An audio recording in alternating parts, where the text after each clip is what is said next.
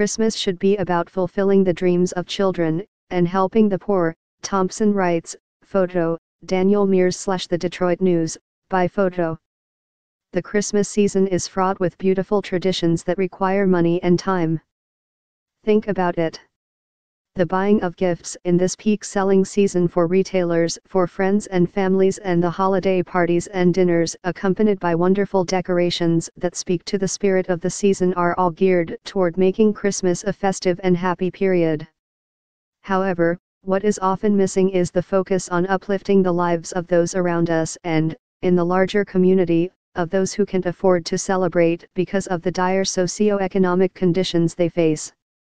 The state of their economic lives provides no measure of hope for them during this season. To them and their children, Christmas is just one more day in a continuing tale of daily survival. Some of these parents have to be bearers of bad news by telling their children that they can't afford to buy much anticipated gifts. The children have no recourse but to accept the reality that financial worries are standing in the way of their happiness. For these families, it is also hard to find positive meaning, for instance, in God Rest Ye Merry Gentlemen. Let nothing you dismay, one of the oldest Christmas carols, because their lives are just the opposite of the theme conveyed in the song. But the irony is that the essence of the Christmas story, which is centered around the birth of Jesus, who was born poor, shows that those who are poor shouldn't feel sad during this season because Christmas, too, is about them. They should not feel disenfranchised.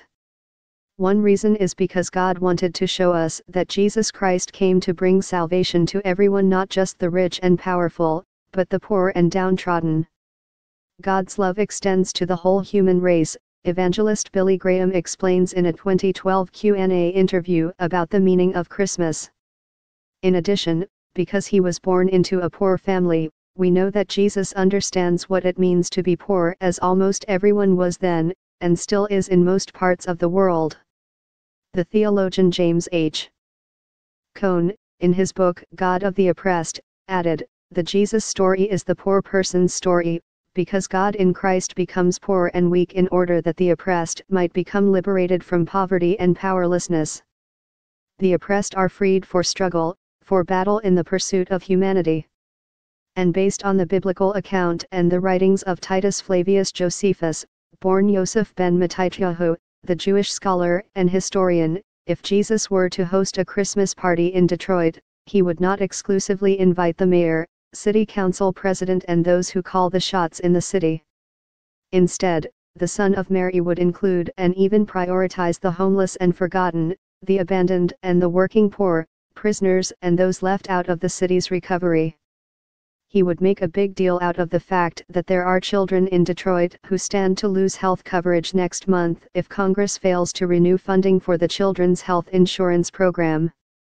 That is part of the significance of Christmas, remembering and reaching out to the marginalized.